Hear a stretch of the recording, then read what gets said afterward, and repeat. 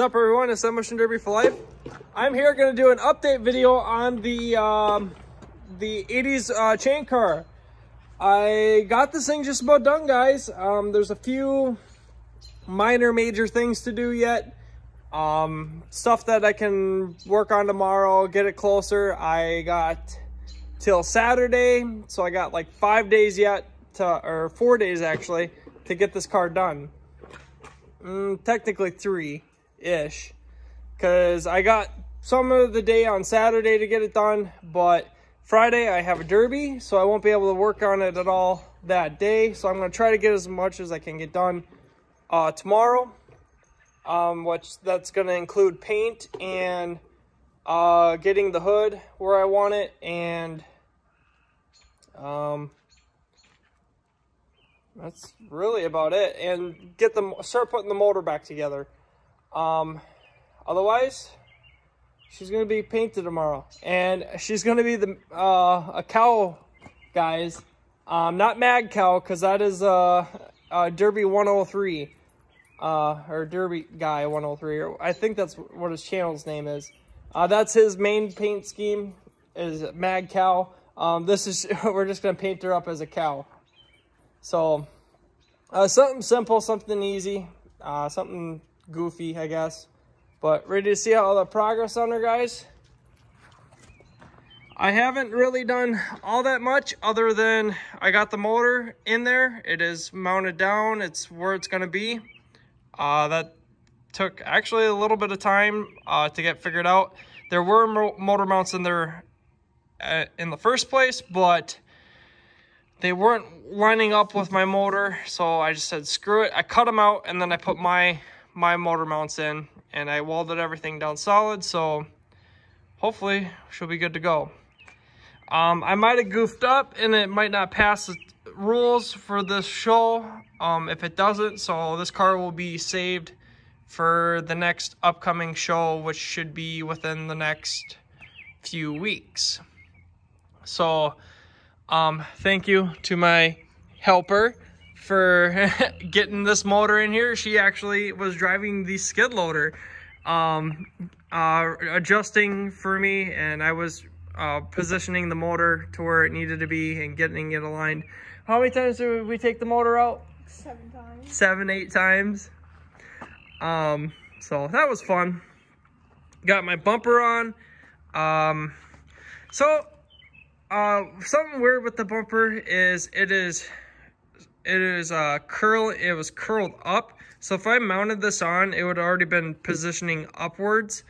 So what I did is I flipped it upside down, and it went on really nice. It's not perfect by all means. That side's pretty collapsed. This side is getting there.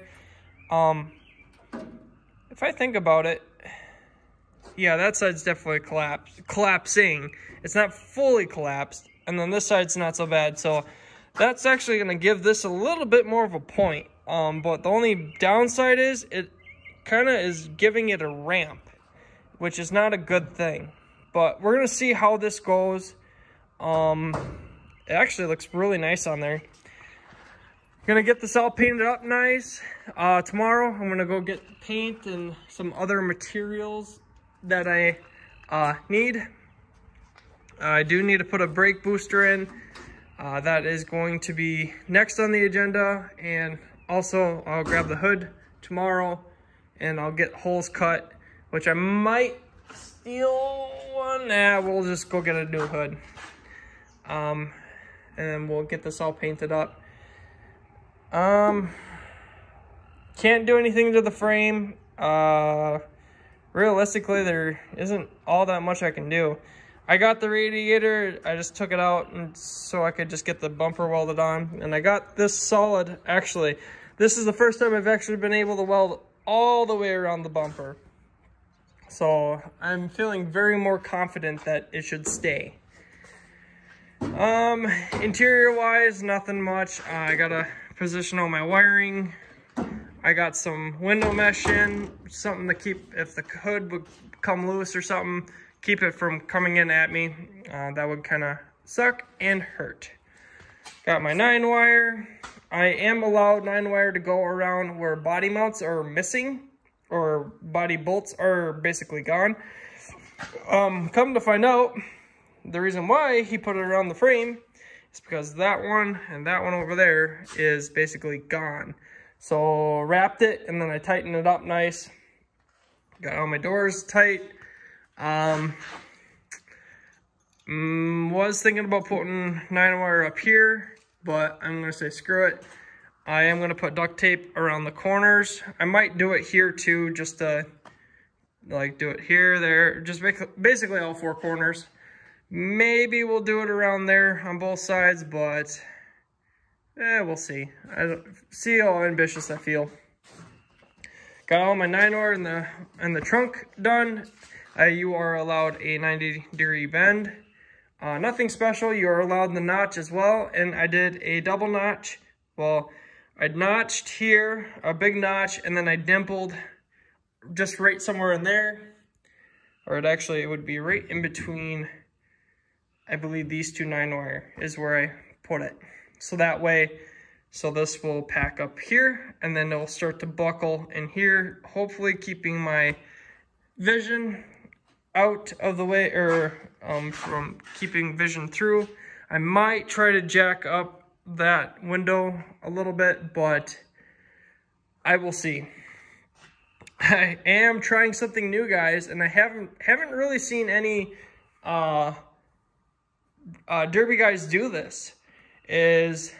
Oh, I wish I had a light. Can I borrow your phone quick? I need a flashlight so you guys can see clearly what I'm doing here. So what I'm doing, guys, is, sorry for the bad lighting, is I'm putting a compact bumper on the back of a full-size car frame, guys. I haven't really seen guys do this before. I'm trying something different. This is a very light bumper. So what normally happens, because this is off of a Lumina, guys, if I remember right. Or it's off of something else, I can't remember though. Normally what happens is they like the V in the middle. So if I get this thing the V in the middle, it's gonna pull the frame rails together. And then with how I have everything, with my wire going down there, crossing and suck tight, I'm hoping what's gonna happen is it's gonna suck everything in and then hopefully keep everything together. We'll see what happens. Not too optimistic. This is just something goofy and different that I want to try. I've never really done anything like it, so for shits and giggles, I'm just gonna give it a good old shot. See what happens.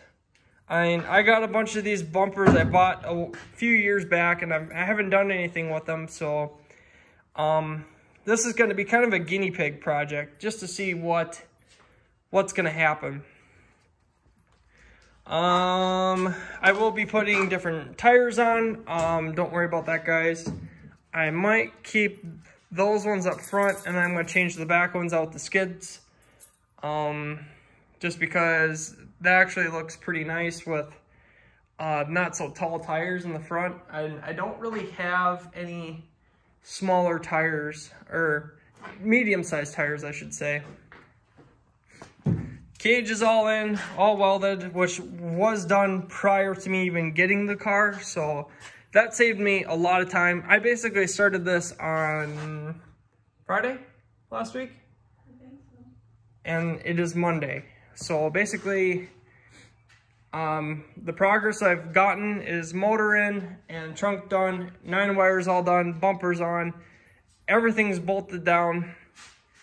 And it's just a matter of getting the motor running decent and getting everything, brake lines thrown back together, and should be good to go. 9 wires all tight, all the way through. It's just duct tape some stuff and get this motor thrown back together, which I have my buddy coming to rebuild my carb from last year. It seemed kind of sticky, seemed kind of gummed up or something, so I'm gonna have him rebuild it. I think water got in it, so that's not good. But I'm going to have him rebuild it and see what happens. But basically this car is just about ready to go, guys. There isn't all that much more to do other than brakes, and I don't know how hard that's gonna be, considering that I might just run rear brakes is the only thing I'm gonna run. I'm gonna actually take apart, I'm gonna just run my one brake line straight to the back of the car and then just run it there. I'll splice it in somewhere in the lines because they look brand new going in, so I'm gonna try to adapt it into there, and then I'm gonna basically just bleed the back brakes and test my luck. But there you go, guys. There is an update video on the soon-to-be cow car, guys. But thank you guys for watching my videos. I appreciate it. Hope you guys enjoy this video. Don't forget to hit the like button, subscribe button if you're new to this channel, and we'll catch you guys all in the next video.